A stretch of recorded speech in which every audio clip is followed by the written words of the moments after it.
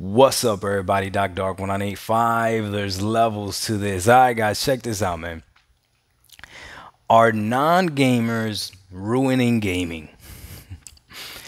I have heard this for, I don't know, probably 2 years now. Ever since I started making my YouTube videos and stuff, people have, accused me of not being a real gamer, not being a hardcore gamer, not being a hardcore sweater knitter. Like, there's levels to the level of gaming, having low XP, having low trophy levels, having low achievements, you don't really game, like all kinds of stuff. So there's there's a crowd out there that believes that people like me are ruining gaming because our opinions are coming from an ignorant place, right? Now, I don't get offended by the word ignorant because, yes, ignorant sounds bad. It basically just means that you don't know. You don't know what you don't know. You're ignorant in that subject. When I started hyping up Xbox and Game Pass and the Xbox Series X, and even the reason why I got the Xbox Series X came from an ignorant standpoint. However, the Xbox Series X and Game Pass have not disappointed me. Now, because I'm not a quote unquote gamer, I'm not a hardcore sweater knitter, I'm not a trophy hunter, an achievement hunter, none of that stuff. There's a lot of games that I look at on Game Pass and on PS Plus as well. Extra more than premium. I don't really look at the classic catalog, but I do have premium that I haven't played, and I see the value in it. I see the value in it. So when I see the value in it and I promote that, and other people see the value and they promote that to the hardcore gamers, and I hate doing that because there is no true measurement as to who's considered a gamer. There really isn't. But when I'm promoting something, it gets invalidated by my accolades in gaming. But am I actually ruining gaming? Or is it possible that what I'm promoting is bringing more people into gaming? It's promoting something like cloud gaming, bringing more people into gaming that probably wouldn't have gamed anyways. Is it possible that those of us that have an old school mentality are really the ones that are ruining gaming?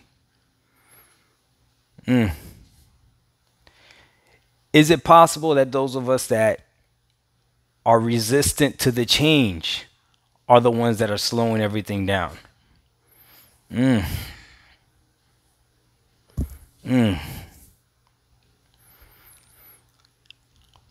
don't want to be accused of ruining gaming because I like to game. I like to play video games. I wish I had more time to play video games, and this is probably the one time in my life, besides me being a child, where I've had a lot of time to game, and I'm taking advantage of it.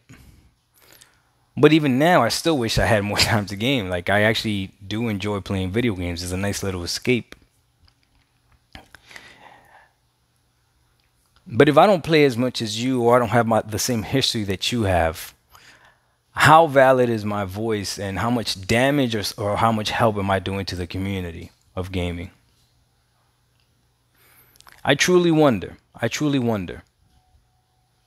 I try to get on here and I do these videos, and I try to speak from my experience, as limited as it may be.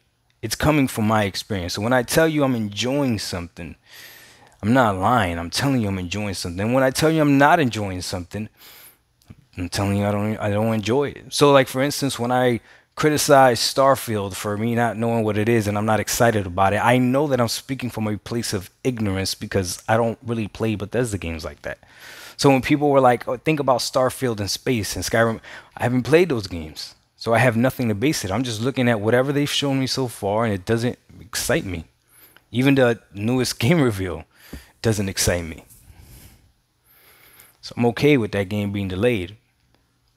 Does that mean I'm ruining gaming though because I'm not excited about this because I'm basing it off of my experience? It's a very interesting concept.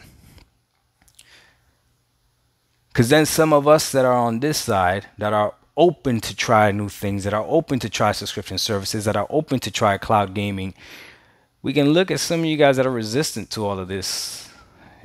And we could say, no, you're ruining gaming. You're ruining gaming by allowing these companies to tell you that if a game goes to a subscription service, out of nowhere, they can't make it high quality. Like, these subscription services aren't competing against each other. Competition is still there, guys. It's just on a different platform. But the competition is still there. I would argue now, because of that might be another video, but I'll give you a snippet.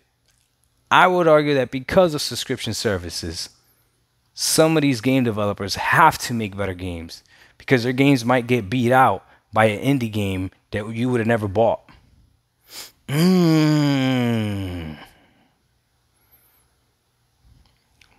Maybe we're just ruining gaming. It's not my intent, I promise you. Yes, there's plenty of people out there that have more gaming accolades, that have gamed way more than a lot of us. And for whatever reason, their voice is not as loud. I don't know what the intangible is. But all I can tell you is, I promise you, my intent is not to ruin gaming. I see the value in subscription services, and I do see the value in cloud gaming. I really do. I can't lie to you. As of right now, though, I got both my PS5 and I got my Xbox Series X. And the way I'm enjoying both consoles is subscription services. Sony has forced me to spend money. It was very difficult for me to play Spider-Man at 30 frames on a PS5 when I know they have the remastered version. And Sony could have dropped that game into subscription service. They could have. It's not a new game. It's not day and date. But they didn't. So I paid the $20 to upgrade. I did. We'll see if it's worth it. That's ruining gaming though. If I would have wanted Spider-Man remastered on that subscription service, I don't know. Dog 1985. There's levels to this. We out. Peace.